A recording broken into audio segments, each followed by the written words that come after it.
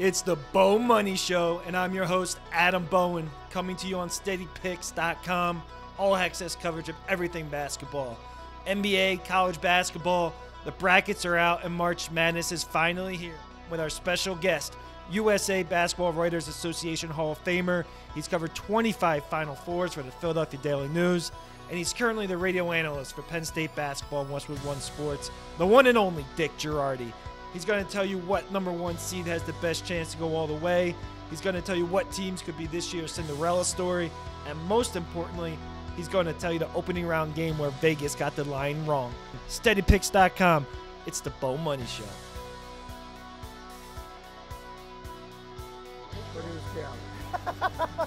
Welcome to the Bo Money Show, brought to you by SteadyPicks. Visit us online at SteadyPicks.com. You can sign up now to receive our free picks throughout the entire NCAA tournament. Dick Jerardi. Dick, thanks for joining us. Bo, how are you, buddy? Doing well, doing well. Listen, March Madness is here. The bracket's out. What do you think? What was your initial reaction when it first came out? Yeah, look, I thought Alabama was the right team as the #1 overall seed. I think they've had the best year in a very difficult league. They have the most talent, so no problem with that. I had some problems here and there with some of the seeding things, which I always do. I just think the committee needs more basketball-centric people rather than just numbers people, but that's a complaint I've had forever. That will not change. And if I'm in Piscataway, New Jersey, New Brunswick, I'm not real happy today. Rutgers got knocked out because they said they had an injury to a key player. I've never seen that happen before. If you earn your way in, you should be in, but they're out, and I know they're unhappy. But, you know, they put themselves in jeopardy, Adam, because they finished poorly. Right. You don't want to be one of the last four in, because if you are, you might be one of the first four out, because it's that close. And the other thing is, when you just miss, you didn't have a great season. Right. If you had a great season, you wouldn't be worried about any of that stuff, and they really slumped at the end. Yeah. Well, North Carolina's another team that was on the first four out. Yep. They missed the first time in history that the preseason #1 didn't make the NCAA tournament. They declined the NIT. Good decision, bad decision? What do you think? Yeah, probably a good decision. They just looked like they just wanted to get away from it all. They were the classic team that got hot for like a month last year, and it happened to be the right month. It was March, right? And all of a sudden they're in the championship game, and they look like they haven't won. And I'd never thought they were that good. I just thought they get hot at the right time. Yeah. And I think it proved that that was more of a fluke than anything else, because this year they were average from early November to early March and didn't belong. You know, Adam, if they had been any other team with that resume, nobody would have been talking about them. You mentioned that they got hot at the right time last year. Yep. What about this year? Who's hot at the right time this year? Who's the hottest team? It seems like Duke is on the longest winning streak, right? Are they the hottest team right now? Well, you know, I mean, I think what's happening with Duke is that the young talent is now getting the experience they needed to show how good they were, and they're playing really well. You're talking about Filipowski? Among others, Derek Lively from Westtown, actually from Belfont, PA, but played at Westtown. So yeah, they're young guys, and some of their older guys who were good have gotten better as the year's gone on. And look and John Shara's replacing Coach K. It's not an easy thing to do, and he's clearly gotten a sense of it. So they would be one of those teams. You know, it's interesting. I mean, we don't have a single Philadelphia team in here for the first time in almost a half a century. So the team that the state's supposed to be rooting for is Penn State, and they are hot. They've won 8 out of their last 10. Just missed winning the Big Ten tournament. I think they're dangerous because of the style of play, but they've drawn a difficult opponent in Texas A&M. So I do give them a chance to win some games because of how they play, how they're coached. It's going to be interesting to see how they do. And then if they do make it to the second game, they go from Texas A&M over to Austin, Texas, and play the Longhorns. In Des Moines, Iowa. In Des Moines, Iowa. One, #2 seed, 26-8 overall. They won the Big 12 tournament. They blew out Kansas in the championship game. They did. As you touched on, Marcus Carr, Jabari Rice, and Tim Allen, their 3 leading scorers, are all seniors. Yep. I'm a little bit biased, but I do feel that they have a chance to go all the way. They are my favorite and pick. I like the senior-laden teams, but what do you think? Do you think they absolutely have a chance? Look, they won the conference tournament in what we all would agree was the best conference in the country this year, so that says something. They're playing well at the right time. Look, I remember watching Marcus Carr when he was at Pittsburgh. I mean, he's another guy that's been in school for a long time. He did Pittsburgh, then I saw him at Minnesota in the Big Ten, and now he's been at Texas for a couple of years. I mean, he's a terrific college player, and he isn't the only one they have. And so, yeah, they have the talent. The interim coach should be the head coach. I don't know why they wouldn't hire him. He's done a ridiculously good job under difficult circumstances after what happened with Chris Beard. So yeah, no, I think they're a 2 seed for a reason, Adam. I think they are absolutely a contender to cut down the nets in Houston. Okay, let's go on to the number 1 seeds.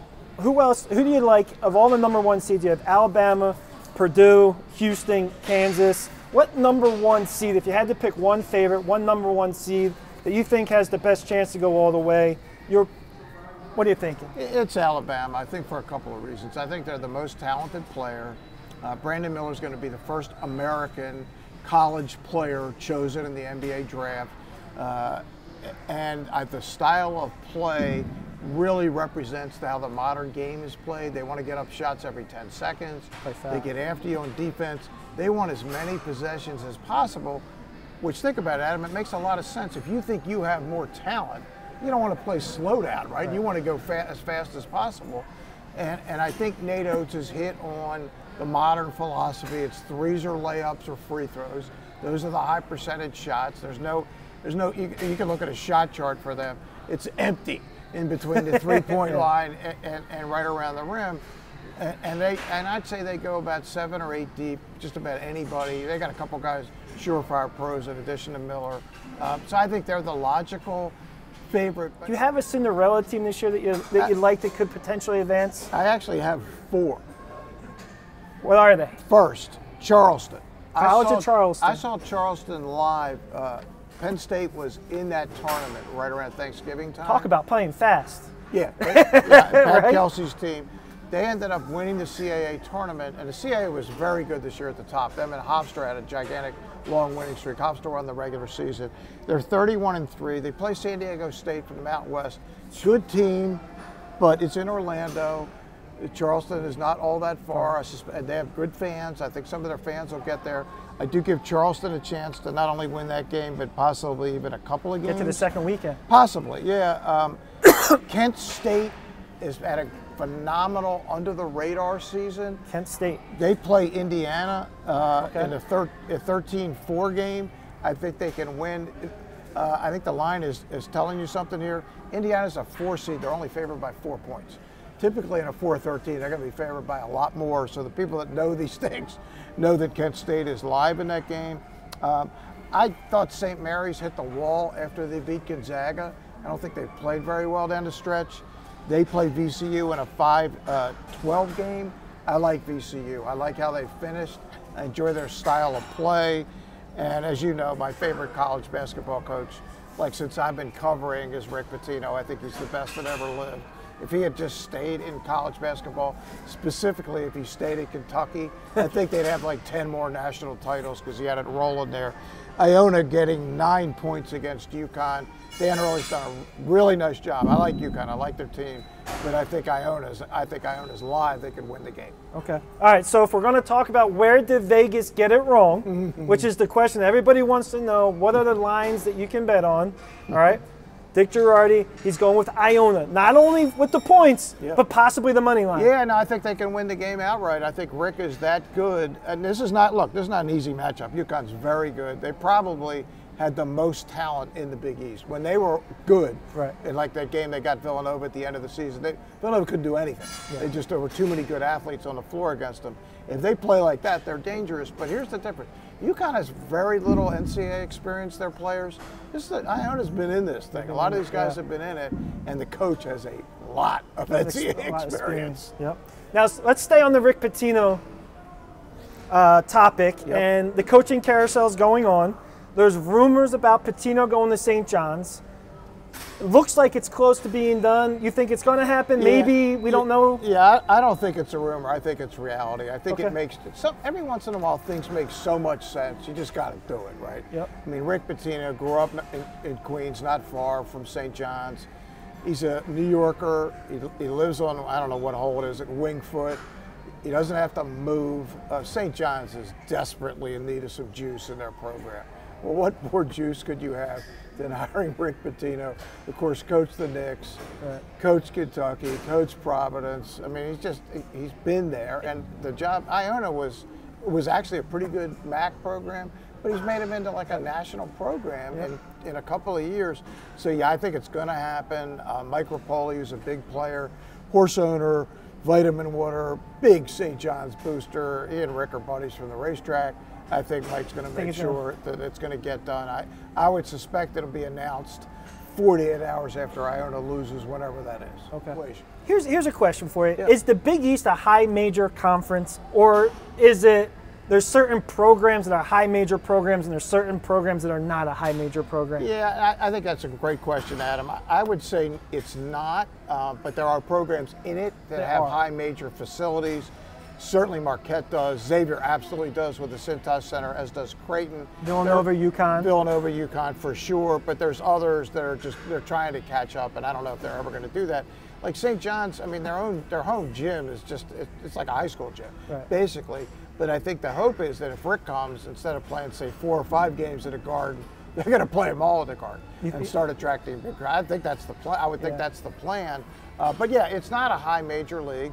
It's a basketball-only league, and it's really been carried by Villanova, which until this year, you could make a really good case over the last decade. Villanova was the best program in the country. Yeah. I mean, think about it. 2 national titles, another Final Four, a Final Four in 2000, 2 other Final Fours. I mean, they've been great for a long time, and they carried that league. They were so thankful when they started that new league that Villanova was getting hot when it happened. Yeah. And speaking of Villanova, Jay Wright. Yeah. He's been out for a year. Yep. He's doing the March Madness on CBS. Yep. Is he coming back? What do you think? What's your gut tell you about Jay? Is he done? I think he's done. I think he had gotten to the point, Adam, there was obviously nothing else to do other than just enhance a resume that already got him in the Hall of Fame. It's a tough grind. He'd been at it for a long time. He just hit 60. I think he kind of looked around and said, well, wait a second. Do I really want to be Jim Boeheim? Do I want to be Coach K, coaching into my 70s? I think he said no. He obviously left the program in good shape. This is an unfortunate year because of injuries and other things. It's kind of an unfair test for Kyle Neptune, the first-year coach. But yeah, I don't get the sense that Jay wants to come back. I think he's enjoying his life. He's got the CBS gig. When the games are over, he doesn't have to stew over who won or lost. Yeah, I mean, you coached. It's hard, man. Yeah. I don't care what level you're coaching at. You take the result home with you.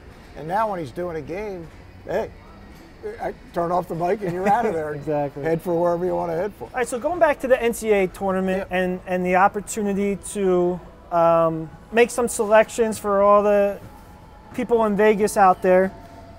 One of the games that we want to look at is Miami and Drake, which caught both of our attention. 5 versus 12 game. It's in Albany, New York. Miami is only a 2.5-point favorite. Yeah.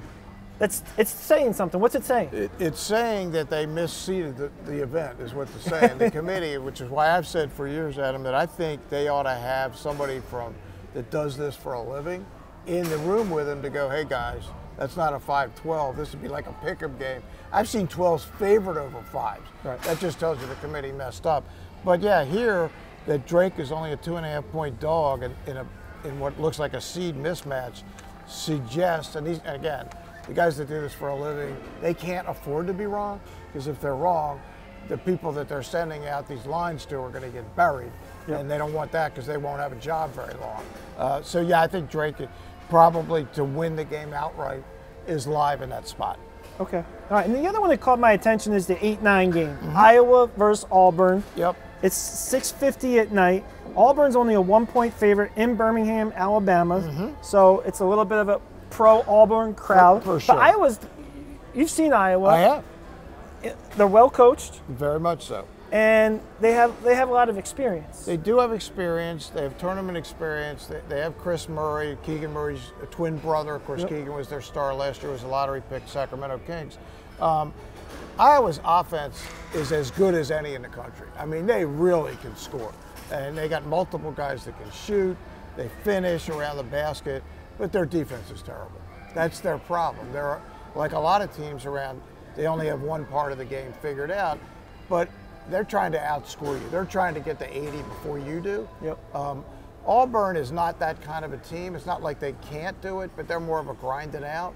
So I think that game's going to come down to which style wins out. And the fact that it is in Birmingham, I would say is certainly helpful for Auburn. But look, Iowa won at Rutgers, which is not easy to do.